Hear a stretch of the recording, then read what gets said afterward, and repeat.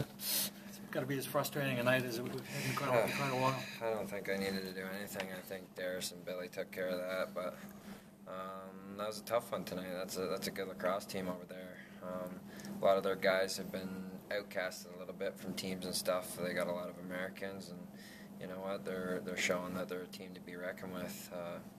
So you know what? We get a good win last night, but then we have a little bit of a downer tonight. We got all the calls in the first half, and then they got all the calls in the second half, and you know what? We couldn't find a way to get it done tonight. How big is it for you personally to kind of keep producing in bunches like that? I'm so inconsistent right now. It's not even funny. So it's not about me. It's about getting wins, and Cause played pretty good tonight. Our defense had a great first half. Our offense is good in bunches, but sometimes we get into lulls where we're not moving it good enough, and what was the final 11-10, so we put up 10. It's okay, but we're a 12 or 13 goal team, and when we get 14 or 15, we don't lose very often, so you know, we're striving to get to that 14-15 mark. B. Miller played really, really well tonight, especially in the second half.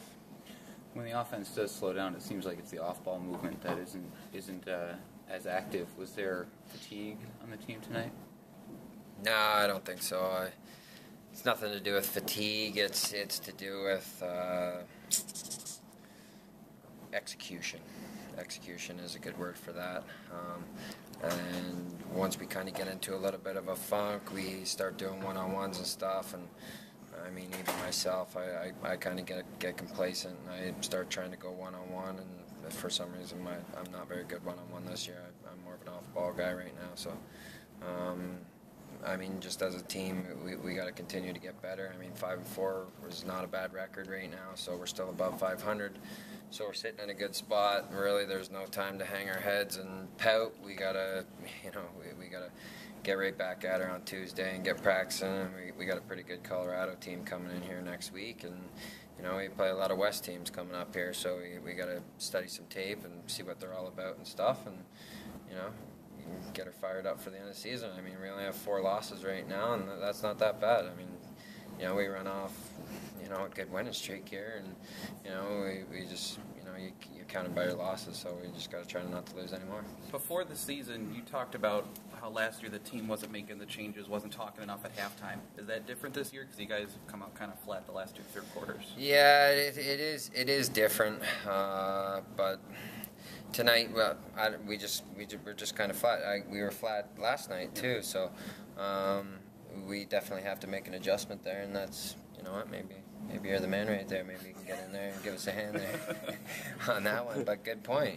We've been coming out flat start of the third quarter, and it's, I think Toronto put up 6 or 7 against us last night in the third, and then we got spanked in the third quarter tonight. So it's something we got to make an adjustment on, boys. Johnny Meridian said he applied more pressure, especially in the fourth quarter, figuring you guys, having played last night, might be just that little split second slower because of fatigue or whatever, and forced a lot of turnovers or whatever. Is that something you noticed at all? Or yeah, they did a pretty good job there. They're an athletic bunch, so whenever they can come after us a little bit, essentially it spreads them out a little bit more, and it should open up more space for us. But they made a good adjustment there, and that's